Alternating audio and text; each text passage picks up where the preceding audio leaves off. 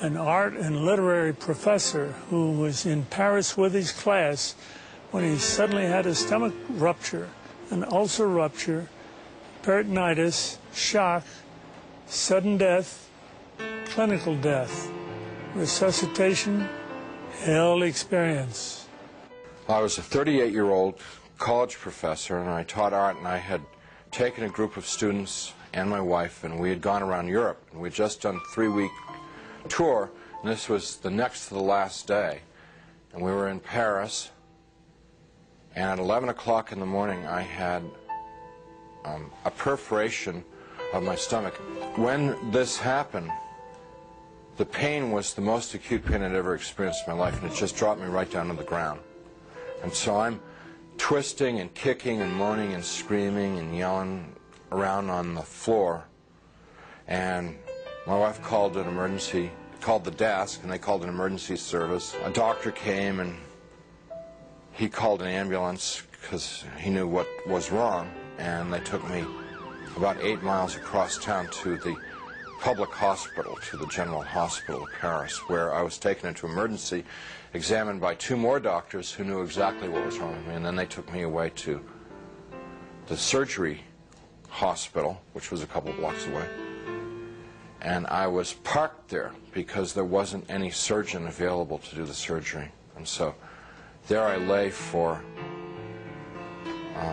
8 to 10 hours in that hospital with no medication, no examination, no attention whatsoever, awaiting a surgeon to come to give me this operation that was critical. And it's now 8:30 at night. Nurse came in and said that they were very sorry they weren't able to get a doctor for me and they'd get one the next day. Well, when she said that, I knew that it was over for me. I knew that I was dead. The only thing that was keeping me alive was I didn't want to die. I was scared to death of dying because, as far as I knew, I was an atheist, non-believer, person who lived for the gratification they could get out of the moment, and like dying to me was like the worst. I mean, next to the pain, dying was the worst thing that could happen to you because it's the end of life and there was no more, there wasn't anything else. But when she said that, the idea of trying to exist for another minute, another hour in this pain, it wasn't worth it anymore. I'd been hanging on in the hopes that they told me that they'd get a doctor and do the surgery and open me up and fix the problem inside of me, but when they said they couldn't get one. So I said to my wife, it's time for us to say goodbye because I'm going to die now. And she got up and she put her arms around me. I'm lying in the bed, and she told me how much she loved me, and I told her how much I loved her, and this makes me really sad to think about this. And we made our goodbyes, you know, said those things that you'd say to who'd been married 20 years, say all those kinds of things. I can't tell you because I'll just start crying, but she finally sat down because she knew it was over. And I knew. And it was just so hard looking at her, crying like that, and I just closed my eyes. Just let it go. And I went unconscious. I probably was unconscious for a very short while.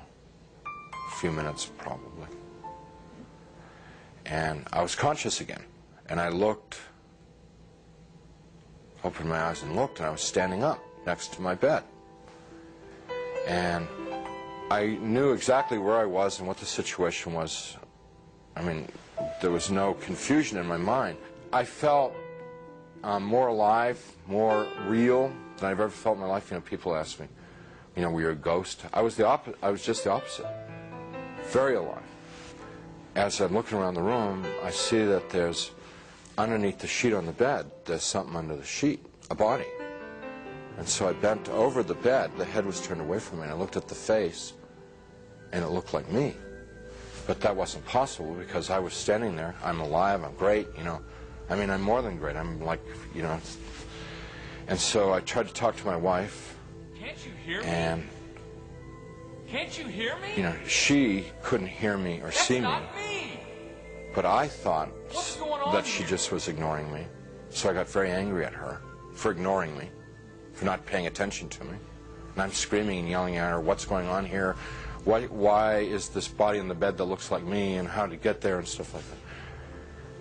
And I had a sneaking suspicion that the body in the bed was me, but I didn't want to think about that because that was too scary. So I'm getting really agitated and upset because this is all too weird. You know, this can't be happening. It's impossible. I've got a hospital gown on, and it's like really, everything's really real. And I hear people calling me outside the room, and they're saying to me in soft, gentle voices, Howard, you got to come with us now. Come quickly. Come out here. So I go over to the doorway of the room, and there's people out in the hallway, and they're the hallway's dank. It's gray. It's not light or dark. It's just gray, and they're all in grayness, and they're men and women, and what they're wearing might possibly be hospital uniforms. And I asked them if they were from the doctor to take me to the operation. And I told them, I said, I'm really sick, and I'm going to have an operation, and I'm going to die if I don't get this operation. And I was supposed to have the operation 8 hours ago, and I'm telling them all this stuff, and they're going, we know, we understand. You know, you got to come quickly. Howard, come out here. Howard, come quickly. Come with us. Howard, we've been waiting for you. Waiting. I left the room, which was real, clear, bright, and went into the hallway, which was dank and hazy, and followed these people. We had a very long journey.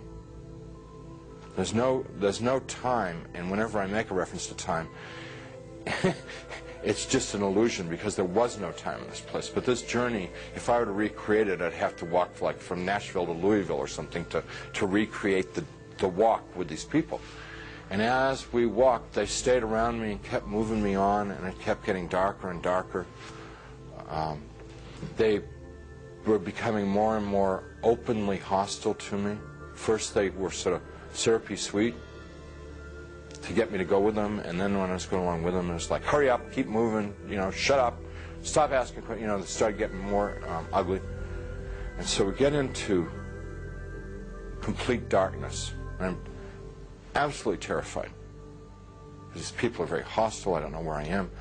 I said, I'm not going to go with you any further. They said,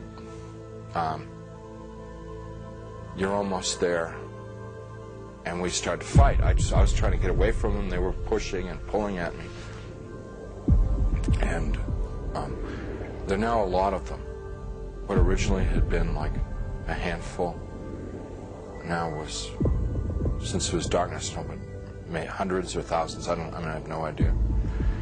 And they're playing with me. You know, clearly they could have just destroyed me if they wanted to. They didn't want to destroy me.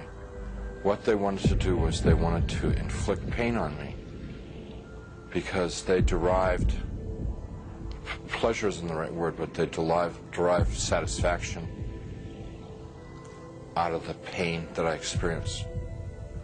So what they were doing in the beginning part was, it's real hard for me to talk about, and I'm not going to tell you much about it, just a little bit, because it gets, it just gets too ugly. But initially they were like tearing and biting, tearing with their fingernails, scratching, gouging, ripping, and then biting. Trying to defend myself, trying to fight them off, trying to get away from them, but it's like being in a beehive. There's just hundreds of them.